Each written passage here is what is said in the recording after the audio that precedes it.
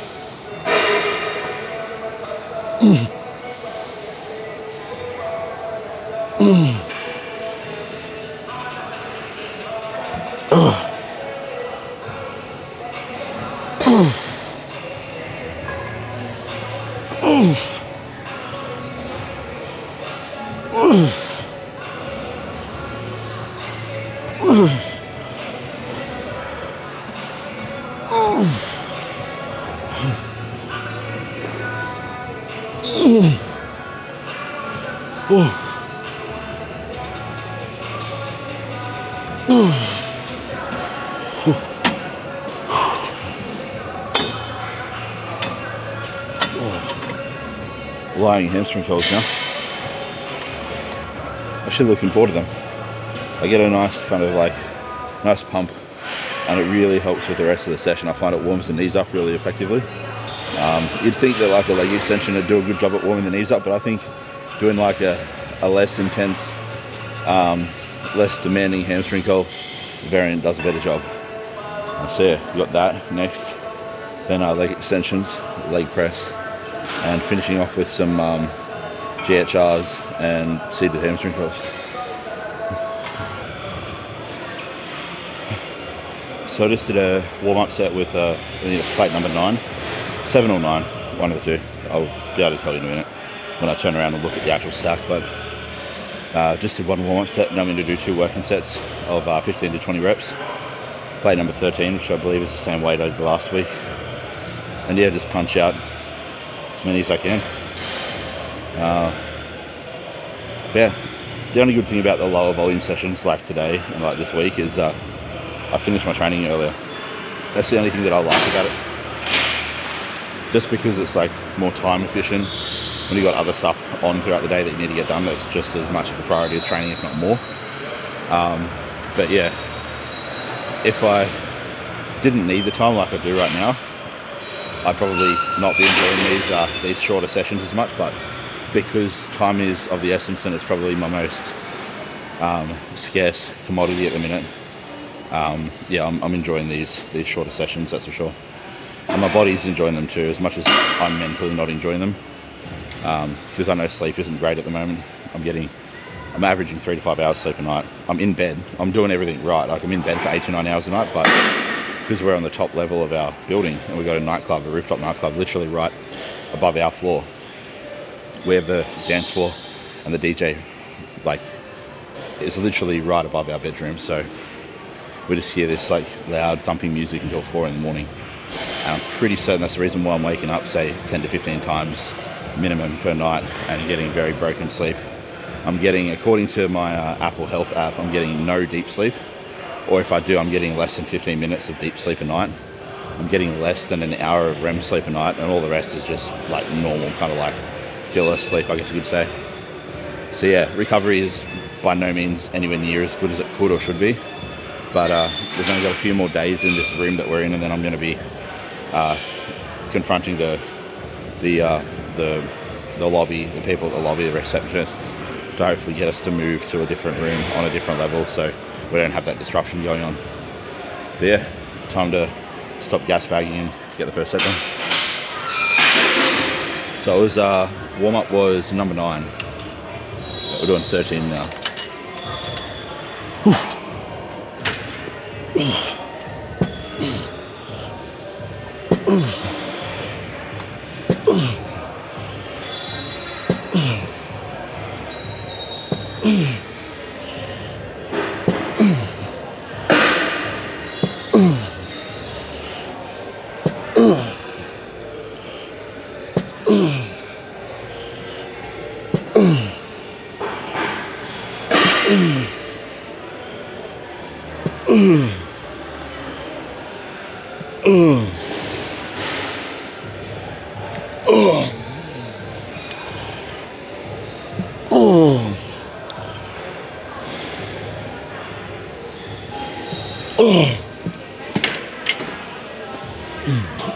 Oh, hit my knee. That was a rough descent.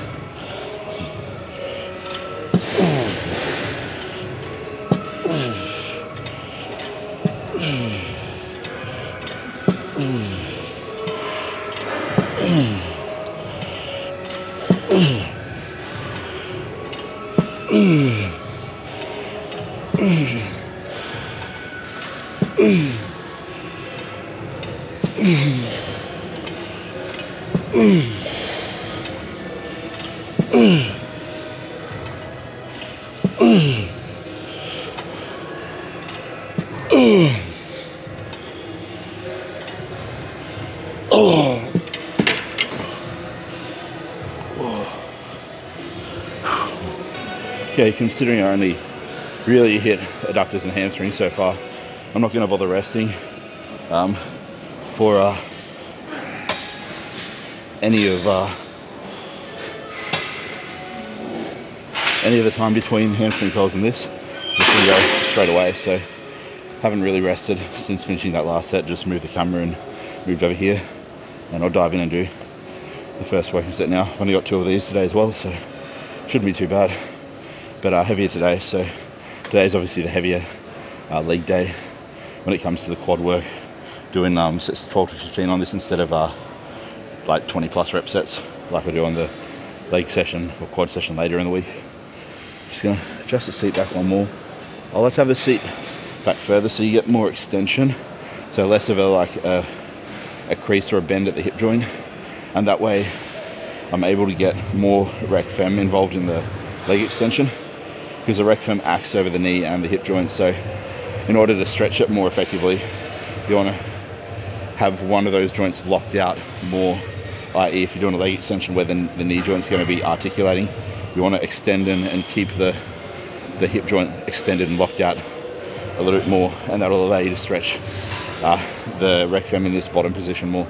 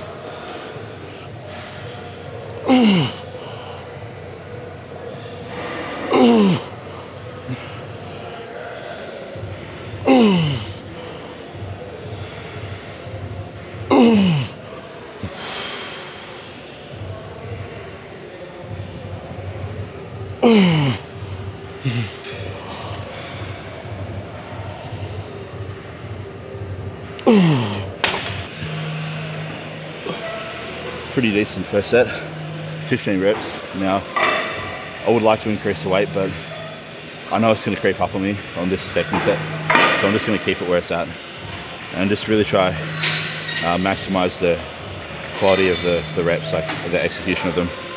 I think I can probably pause a little bit longer, flex a little bit longer, especially at the start of that set a little bit more on all those reps, and control that negative a little bit better. So yeah, that's what I'll really focus on doing, just standardizing the reps, making them look like near identical to one another from rep 1 all the way to the final rep, whatever that is. But yeah, only 1 set to go. Feels weird doing this little volume, but it's part of the process, and I just have to be comfortable with sometimes the things that make me feel uncomfortable. For you, that might be higher volume, or for you, it might be like me, when you have to cut back and pull back. Depending on your personality, your psychology, you might find pushing easier or pulling back easier, and the opposing one harder. Yeah, this and then on to leg press for 2 sets, and then the final hamstring glute work to finish off.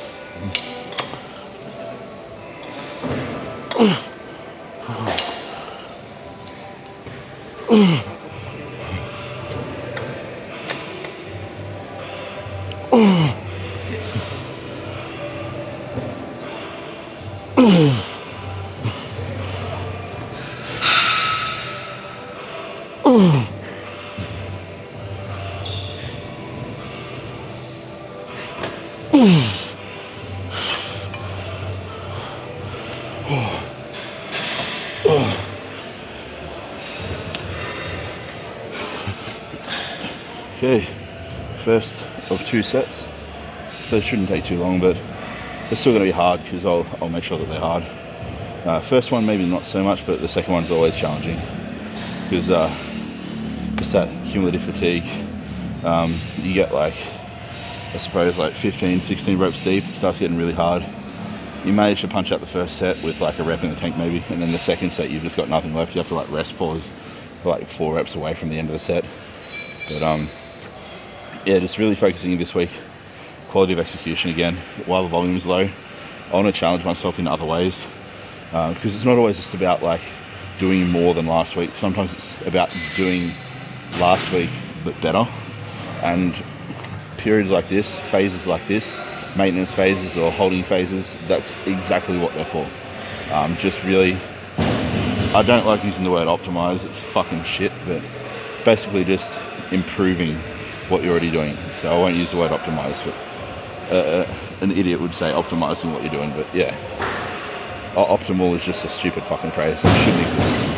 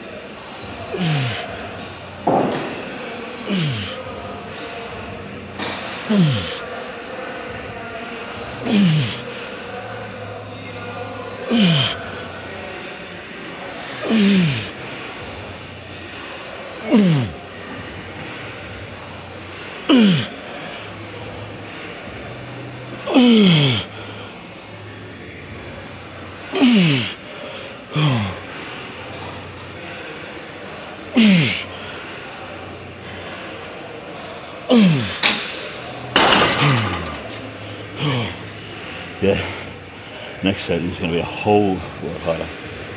I can already tell.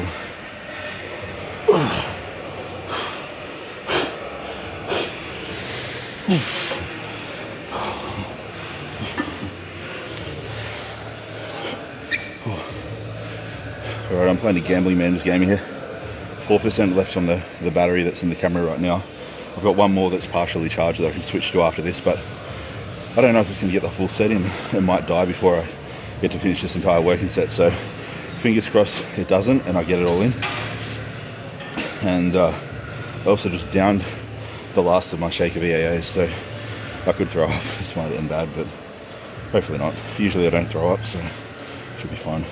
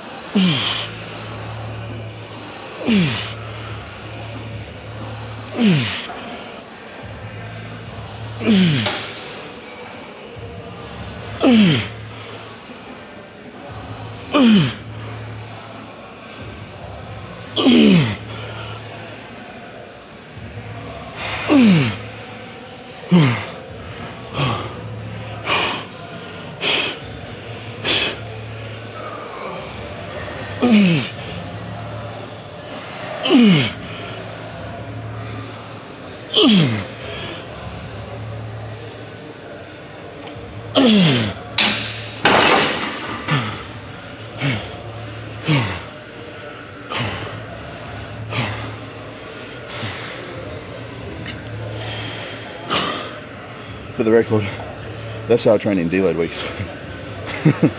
So if you don't train that hard in a normal week of training, then I'm really questioning your ability to actually train hard enough. Because even though that might have looked hard, that's easy compared to a all-out set.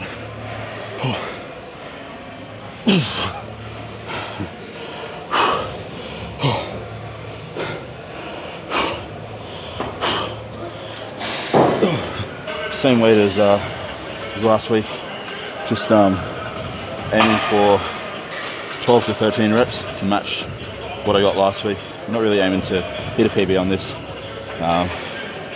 But, I mean, if it's there, I can't promise you that I won't go for it. But 2 sets of this, really kind of like hunching forward to maximize that hip flexion, stretch the hamstring out as much as possible in this starting position. That way I can just basically maximize the stretch-mediated hypertrophy on this exercise. Sternum just cracked. All right.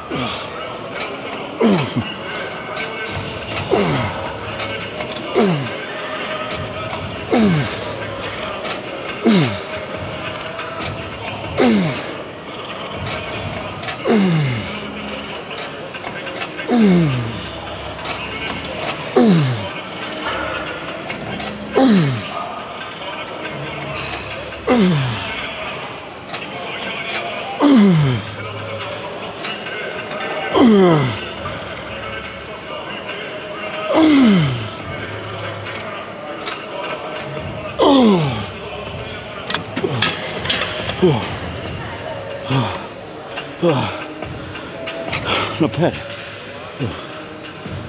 2 rep PB. Second and final set for the session. It's not as hot today, which is nice.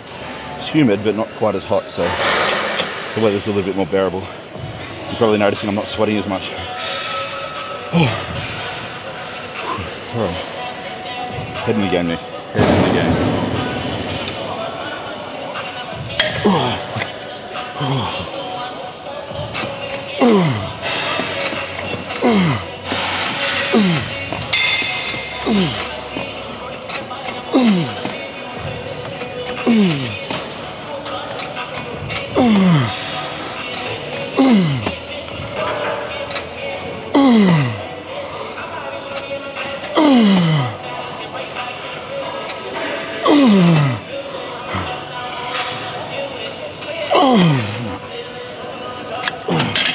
Didn't quite get that full contraction, so I'm going to end it there.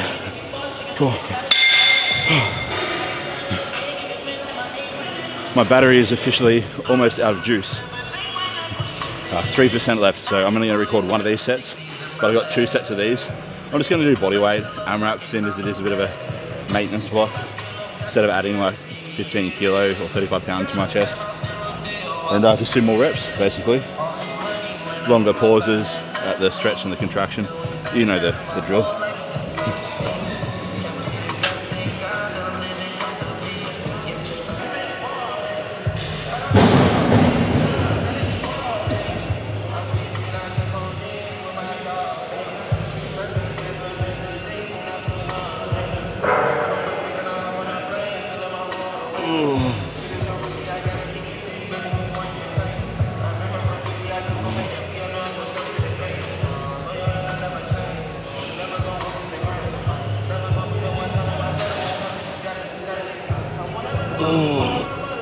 Oh, God.